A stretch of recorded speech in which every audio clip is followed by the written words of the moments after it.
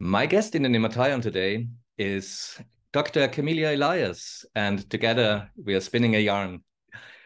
Camelia, it's great to have you here. Thank you so much. You're a scholar, a writer, cartomancer, Zen practitioner.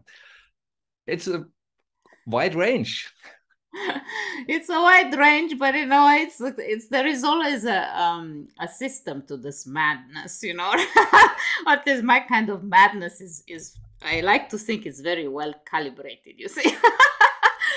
And I've always found it easy to move between disciplines, so that has been one of my great fortunes, let's put it that way. Yeah. Yeah. Your books on the tarot are one of the best I know, and I'm honored to have you here. Camelia, what has been your favorite childhood story? Thank you so much for inviting me, and thank you for asking that question. First I thought, no way, I can't answer that because I have always been an avid reader of fairy tales. Yeah, so since we are with that world, and you asked me what's your favorite fairy tale, and I thought no, there is no way in hell I can answer that. But because there is a context, I thought, yes, I can answer, You wanted me to pick a story that somehow is related to magic, or at least what we are doing here, practicing magic, even when we practice Zen, we are still kind of maintaining some magical awareness. And I it didn't take me long, to actually think about the one story that I think is the best, in illustrating the principle, in magic. And that is called fake it till you make it. And for this I even thought, yes, I never have an occasion to show off, but I mean, just let me show you these miserable books. And look at these things. I mean, this is the state. Once these books used to be brand new, and I bought them with my own pocket money when I was like 7 or 8. That's like 50 years ago, yeah, almost. So they are written in Romanian, because I'm a native of Romania. So I grew up in Romania, but I came to Denmark 34 years ago, so that's a long time. Still, the Beautiful. reason I hold them here is because, and they're part of a series that is called, and I think they published about 50 of them or so. So I have here volume 21, 22, and 2. So I don't know why I ended up with these 3 in particular. I can't recall, but there's a fun story about how I got them to Denmark from Romania, so I thought I gotta tell the story before I actually share with you the one it's in these books.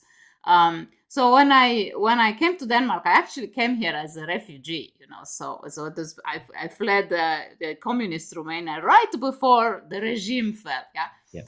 And so I had to go through all the motions, I got to the police, because I had to declare that I wanted now to be considered a refugee. So, and you have to apply for political asylum. So the first thing that they do is that they search you, like they search you because they ask for all your papers. I literally had with me one canvas bag that was not bigger than, I don't know, like this. I had one canvas bag, and I had one set of clothes that for change. I had no idea where exactly I was going to land, and I'm not going to spend time telling that story. And in addition to my clothes, I had these 3 books. And I don't even say, I don't need to say, as God is my witness, because I actually have the Danish police as my witness. They made a record of what my canvas bag contained. And when I fled, so I donned my best, most luxurious fur coat. It was in winter. And I looked like $1 million, So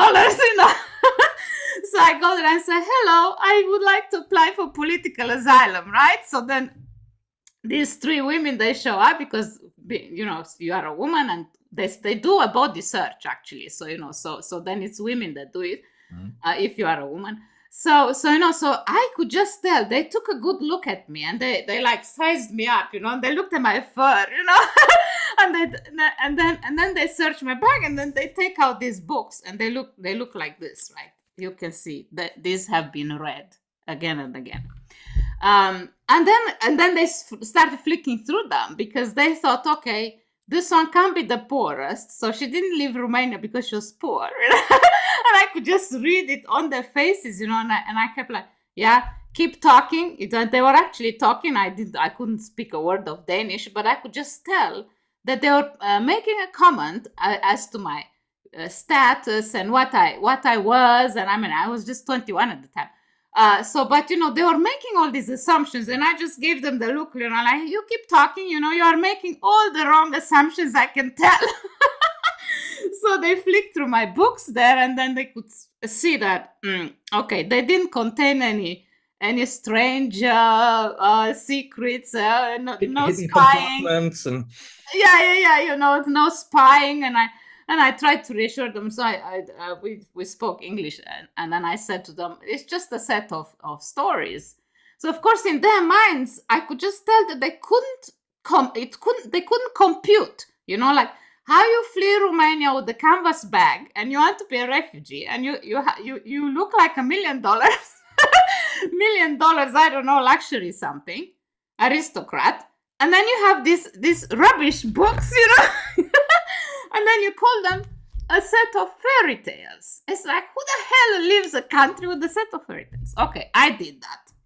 So now the magic of it. So I still read fairy tales. I never stopped, and in the context of magic, I thought, which could I pick? I can pick so many, but this is a classic one, and it's very likely that most people know it. And it's called the Master Cat, or Puss in Boots. Yes. Yeah. Okay. For the Karte in German. Yeah. Okay. So then so let me just summarize very briefly. So this is the story. It's an Italian story actually that goes back to Giovanni Straparola around 1450. He wrote it.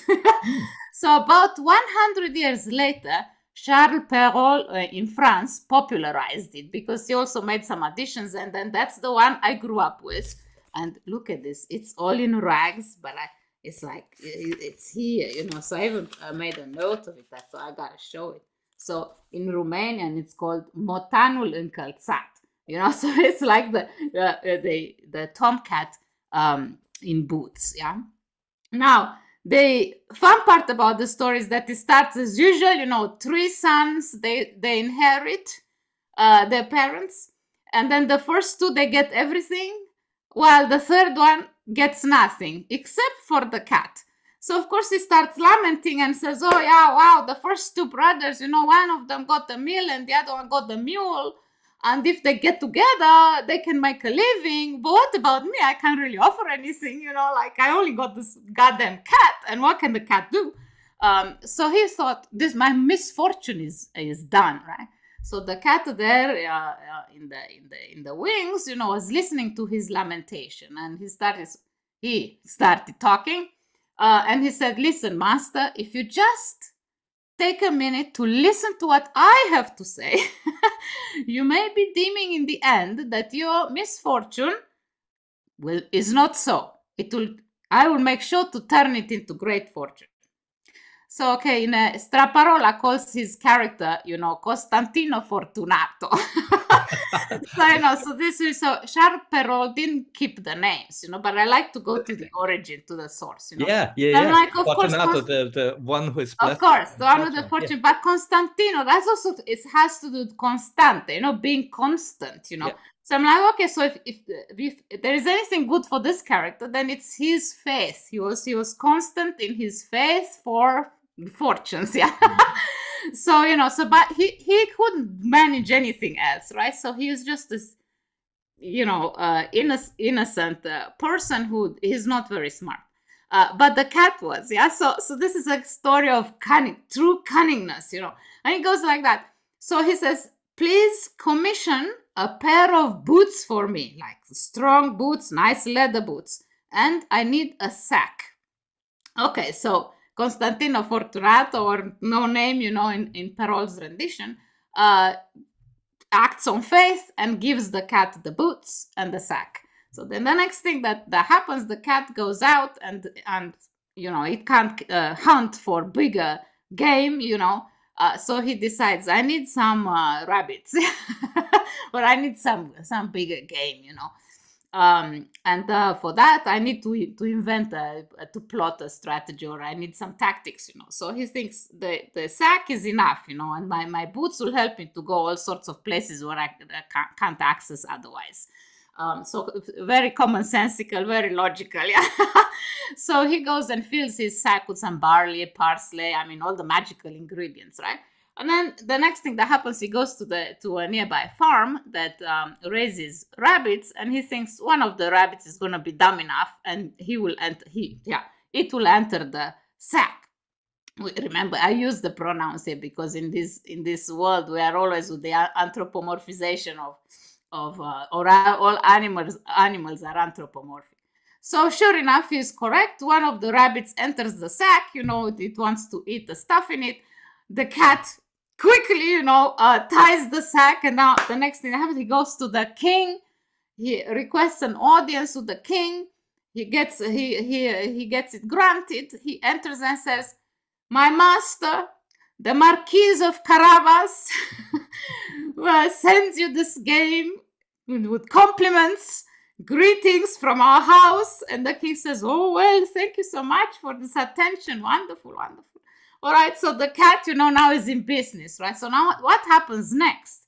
Okay, so even a 7-year-old begins to understand that there's something interesting here that happens at the level of ritual. Because the next thing that happens, the cat begins to repeat this procedure. So he goes out and hunts for the bigger game, partridge, more rabbits, whatever, small stags, whatever. And he delivers all of it to the king. And then the story actually gives us the exact recipe for how you go about. It says at least twice a week for 2 to 3 months, the master cat did this. Okay, so now he's familiar with the king. And, because he's familiar with the king, he also gets to hear something about the king's whereabouts. So the master cat is now also very masterful at PR, or he pays attention. So he hears one day that the king is going to take the carriage with his most beautiful in the land daughter. And then he says, okay, now it's the time to strike. And he goes home and instructs his young master, and he says, okay, you're going to go down to the river and take a swim. And you don't have to ask me anything, just do what I say. And you just take a swim and and we'll take it from there. So at the time when the king passes with his carriage and the beautiful princess in it, the cat starts shouting, "Oh my God, the Marquis of Carabas, is about to drown, So the king instantly, the familiarity, right? Oh, Marquis of Carabas. Oh, this is the one who's been sending me all the stuff, for 3 months I've been eating his stuff. Okay, so he stops the carriage, obviously, and he immediately sends his servants and to help out. So the cat, of course, he goes to the king then and says, "Oh my God, I'm so sorry, I can't even present my master to you because can you believe it? While he was drowning, the thieves came along and stole his clothes." And the king, of course, he takes it all in earnest and says, "Oh, that's not good." So he instructs his servants to give him the best clothes. And what happens next? The young man gets installed, now donning the costume, no more rags, and being the hunk young man that he was, instantly the daughter, she starts giving him the looks, and the cat is observing and says, "Okay, we are in business." So then the king, because he feels he owes the young man, says, "Well, you are welcome to take this stroll, as it were, in the carriage with us through the land, and just converse a little bit. I have to show my own gratitude." So they go in the carriage, and then they just to see the sights. Yeah, the cat goes ahead. So as the cat goes ahead, we meet all these peasants tiling the earth and all that. So he instructs now the peasants when he gets there. The king's carriage is coming. If he asks about the owner of this land, you have to tell him that it's the Marquis of Carabas that owns all of this. If you don't do that, the greatest misfortune is gonna befall you, the cats. So the cat now engages with threat. Yeah. So often I'm thinking like, okay, if it's not a threat, then it's the promise for heavens, you know? So in this case, it was the threat that did it. Okay, so sure enough, so his plan works. The king comes and then everybody's toiling us. And then the king asks, so who does this land belong to? And they all, Marquis of Carabas. So the king now like, oh my, boy, you seem like very well off, you know, such a young man and you already... you seem to really be a good manager of everything. So he gets to be impressed. So, you know, so this repeats again. So we have that repetition, right? So it repeats. And then the cat gets to a big castle and says, now this is like the trump, you know, now I need to trump this because this is the final piece of the puzzle, yeah, that will ensure that, you know, the greatest success will happen. Which is obviously, you know, the aim being to get the young man to marry the princess, right? So they get to the castle. This belongs to an ogre, you know, like a monster, yeah, one that was very smart, as it turned out. So the cat goes in there and says, well, I had to try and pay my respects because, you know, everybody heard of you. So the cat begins with a strategy of flattery, you know. Can we begin to understand the morale of this? Yeah, the story, you know. So flattery, like first you lie, then you flatter somebody. Somebody will be, if not greedy for wealth, then they will be greedy for praise. So the monster wanted to be validated, you know. Lo and behold, so many of us do, even now, 500 years after Straparola. So yeah, imagine some things never change. So you know, so the cat gets to the ogre's castle. He pays his flattering respects, and then he says, "I heard that part of your capability is to transform yourself into anything, like big lion or, you know, the big." And then the ogre says, "Yes, you bet." And then the cat, you know, being the cunning cat that it was, he says, "Well, I have to." You know, and then the ogre instantly, because Damard, you know, says, I'll show you, you know. So he turns himself into a lion, and so it was so convincing that the cat hides somewhere, you know. After that, he turns back to his figure, and then the cat says, yeah, well, that was impressive. You most definitely are the thing itself. The ogre now is like, you know, his ego is so, he feels so good about himself. So the next thing that happens is that he says, yeah, this is all good with the big animals, but, you know, I have a hard time believing that you being already so big, you can also turn into a small thing, like, you know, like a mouse. And the ogre, you know, already like he wants to show off. He turns himself into a mouse, and what happens next? The cat eats it. That's, okay. The very same motive we know from so many stories, like Taliesin and the Cauldron of Caridwen and so on. That's it.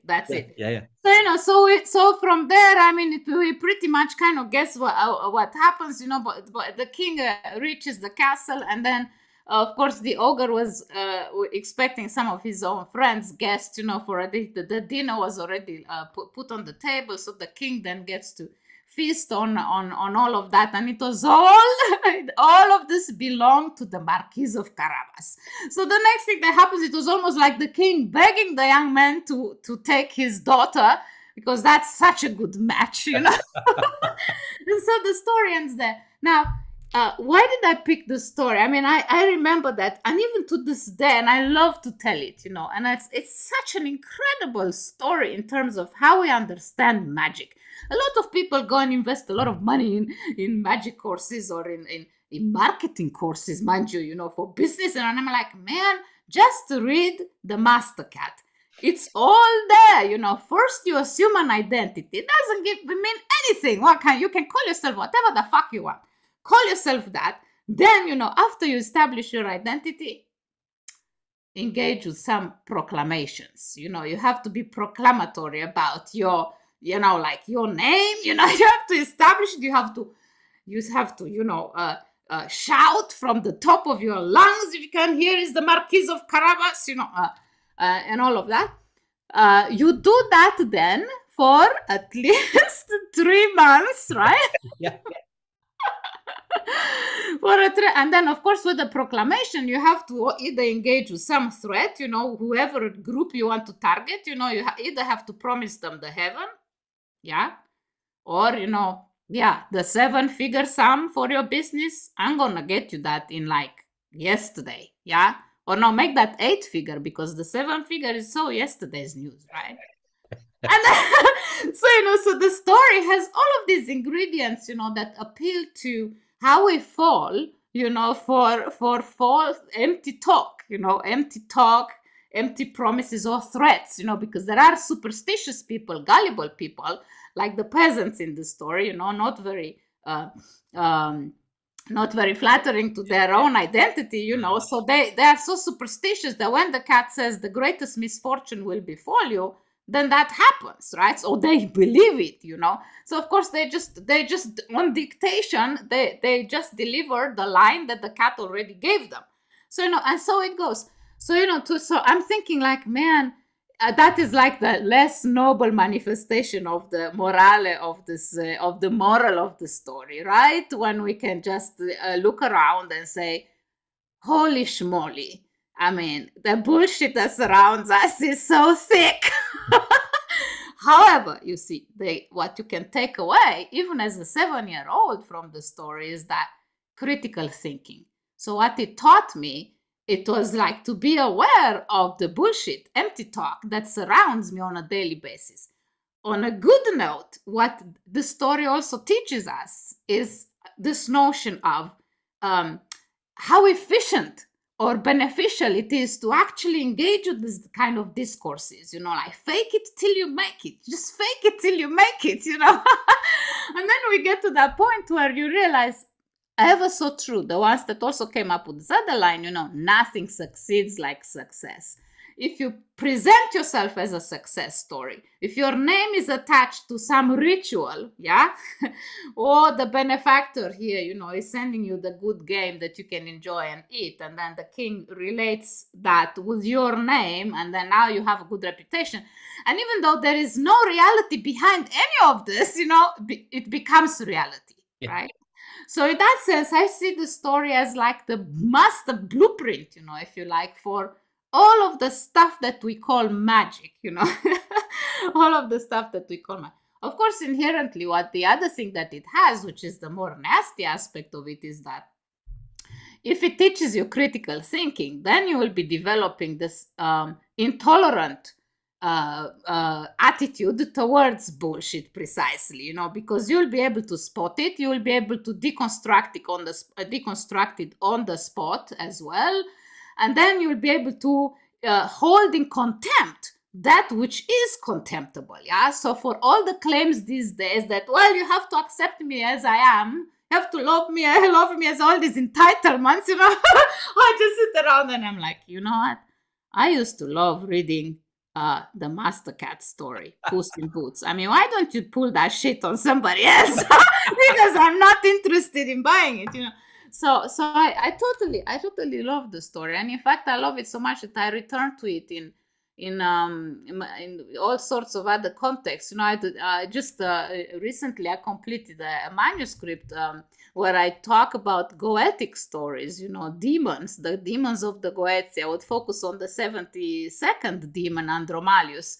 And then I have some Lucifer stories there. And then guess who makes an appearance? The Master Cat. So I thought, so when you say, what's your favorite story? And then at first I thought, I can answer that. I don't know. I mean, you just saw my books, and this is just a small sample, right? So, but then in the context of magic, I thought, this is it, and I even just mentioned it, so I thought I have to fling this on. There you have it. Yeah, so, it's a recipe for how you perform magic. It's a recipe for how you succeed at addressing people, well, provided, of course, if you have the less than noble aim, if you just give, if the aim is just to be greedy, you know, then all you need to do is find somebody who's stupider than you, right? And then it works. And then you just pull all the lies on them, you know, and then you realize, wow, lying gets you wealth, you know. So but the other thing is, you know, it teaches you something about the power of how we visualize ourselves in certain bodies, in certain embodiments. And insofar as, you know, the self is always a performance, I mean, where is this real thing, that, or the authentic or the transparent? I mean, like, spare me the bullshit again. So, you know, we are always performing, you know, so, and what we perform is exactly that which we find as part of our human condition, you know. And that's why I keep returning to these immortal stories. The Romanians say povești nemuritoare, so it's immortal stories. And I would say they got that right, you know. They never die. I mean, yes. Look at me talking about Straparola's story 500 years after he wrote it, right? I mean, that's something, you know. Wonderful. Yeah. Camelia, thank you so much for taking us on this journey of a well-known familiar of the cunning people, and to have an insight into how to write your own story in you, and with a bullshit detector, which is very much you.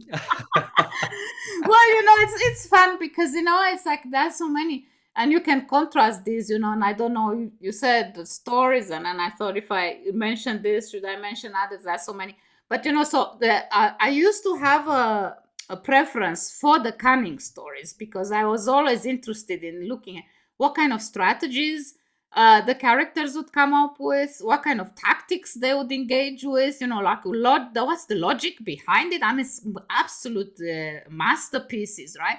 At the same time, you know, I also remember that I love to read the opposite, you know, of the cunning stories, where you have characters that are simply so idiotic that, you know, but in their idiocy, they are also so endearing, and you also learn something about the same human condition that, you know, because, you know, sadly, we can't always be as masterful as we may aim, and we always find ourselves in foolish situations. So for this, you know, I might mention Italo Calvino's Cosmic Comiche or Cosmic Comics, you know, the Marco Valdo stories. I don't know if people are familiar with those. So another Italian, for some reason, I don't know, I must be with the Italians today. The Italian fairy stories, they have this quality of being very down to earth. You can relate so easily. There's so much human in all their flaws, and yeah, I love them.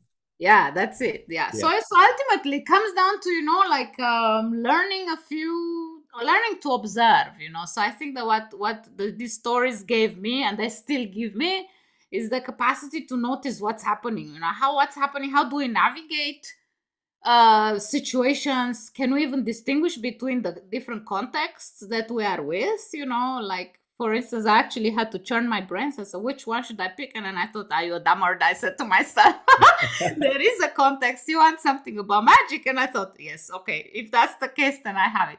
So, you know, so how we develop the sense of distinction, you know, I think I don't have any children, so, you know, but if I did have any, then I would have insisted, even if they didn't themselves had a preponderance, let's say, for reading, you know, or an inclination towards reading, I would have absolutely forced them to sit there and read read these things, you know. So and sometimes telling a story like oral is one thing, but then the reading, I think what did it for me was reading. I mean, and you, let me hold this thing. I mean, look at this. Oh yeah, and it's so touching to imagine you have.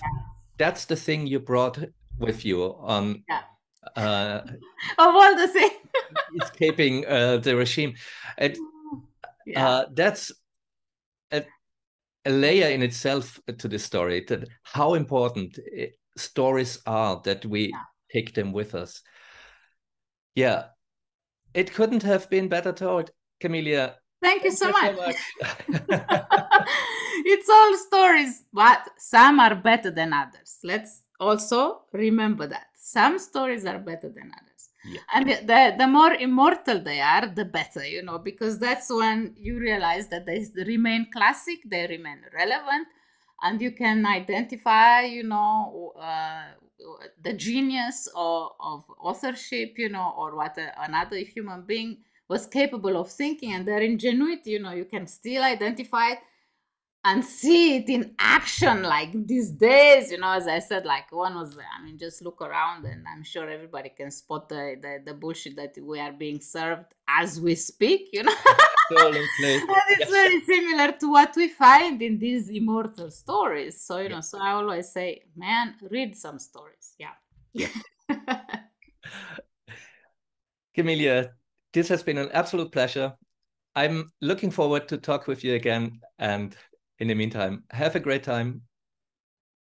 Thank you so much. This was very fun. Thank you. Thank you. The world is Bye. magical. Bye bye. Bye.